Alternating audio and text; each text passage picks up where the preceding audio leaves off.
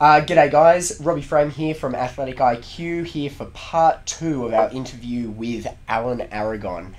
Today's interview will specifically focus on nutrient timing, which I can appreciate would be something that would interest a lot of the viewers at home, and it certainly interests me, hence why I made a point of coming here today to ask a couple of questions. So Alan, obviously everyone out there wants to manipulate their body composition in some way, shape or form. And one of the key things that I personally want to do, and a lot of people at home want to do, is build muscle. One of the ways that we've been told to do that is through effective post-workout nutrition. Quite often we get told to have a protein shake immediately following our workout within a 20-minute window known as the anabolic window. And I know that that is a topic of conversation which can be quite debatable. So my question to you is there an anabolic window? There is an anabolic window, but that anabolic window is a lot more broad than people have painted it out to be. So we've actually ran we've looked at all of the studies on this topic, and we did what's called a meta-analysis.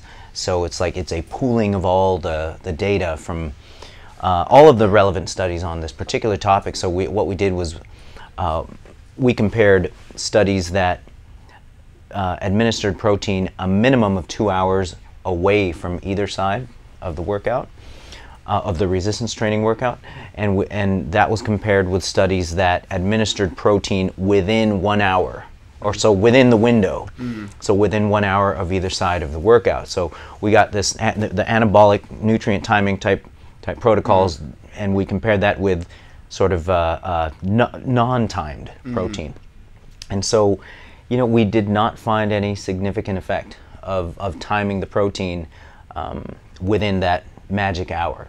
But what we did find was that all of the effects could be attributed to total protein through the course of the day. Once that's optimized, then the shuffling of protein relative to the bout, at least within the parameters we looked at, didn't matter. Now, this is not to say that some detrimental effects can happen if you wait significantly longer than 2 hours after the training bout, but certainly we didn't find any reason to rush to the locker room and do that whey dextrose slammer, after your last set of squat rack curls.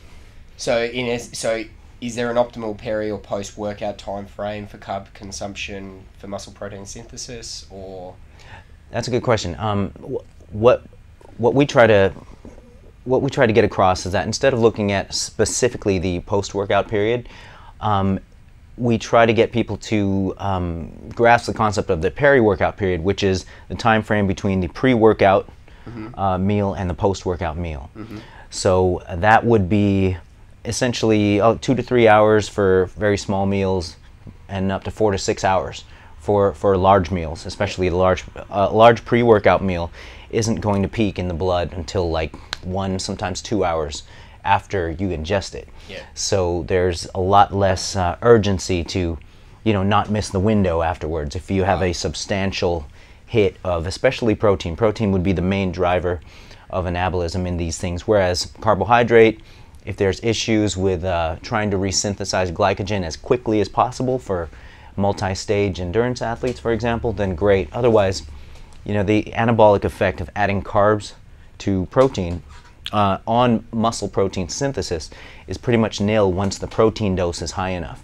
So once that protein dose reaches the so-called leucine threshold, which is possible by at least 20-25 grams of high-quality protein or more, then the addition of carbohydrate to that won't, at least acutely, increase the anabolic effect of the meal. So. Okay. So how important is nutrient timing then for performance and strength development? I think that it kind of depends on the level of the athlete and who you're talking about here. So we've got a continuum of importance of nutrient timing and how much it actually works. So typical guy who's a desk jockey, wants to go from a keg to a blurry two-pack. For that population, any sort of focus on anything beyond the like end of the day totals through a just reasonable distribution is pretty much nil. The focus is to focus on the big picture rather than getting bogged down in hitting a certain meal at a particular time of the day. Yeah. So it's looking at the big picture rather than looking at the minor detail, especially for that stage. For that population. Now, for athletes, it gets a little trickier, because some guys may be doing 2-a-days, where you may be hitting the same muscle group, or either directly or indirectly, more than once in a day. Yeah. And for those guys, then you would want to perhaps sandwich the fuels, at specific times to maximize training performance and recovery, etc. Yeah. Yeah. So it really depends. It depends. Yeah. So, take-home message for everyone at home: what is the most important thing to remember about nutrient timing? Then. Yeah. The most, what most people would want to remember about nutrient timing is, number one, hit your macronutrient totals by the end of the day. Okay. And number two, if you can get protein dosed for the guys with a primary goal of gaining muscle, they would somewhere between 3 and 4 dosings minimum through the course of the day. Okay. And because it does matter, I mean, you're not going to be maximizing your rates of muscle gain if you're ingesting your protein over, 2 meals in the course of a day. Okay, so you hear anywhere between 6 to 8 meals versus, and what you're probably saying there is 3 to 4 meals spread over the course of the day.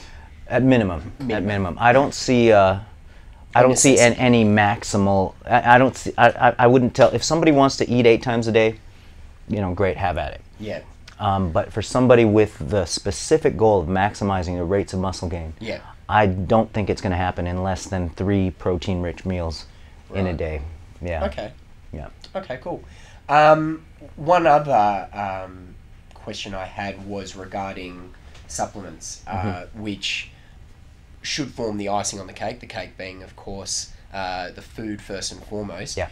How important do you think supplements are for the regular gym goer and then also for athletes that are trying to perform to the highest level? I think that there are supplements that have enough scientific backing to say that they work. I mean, for example, creatine, caffeine, to a little bit lesser degree, beta-alanine. And there are other things that are kind of on the fence, like HMB. And of course, if you want to call carbohydrate and electrolytes a supplement, you can call it that. I mean, that would be essential for the endurance element because of the available fuel stores that are threatened during endurance-type events. But I think that athletes who are dieting, certainly they run the risk of being deficient in a range of essential nutrients, micronutrients included.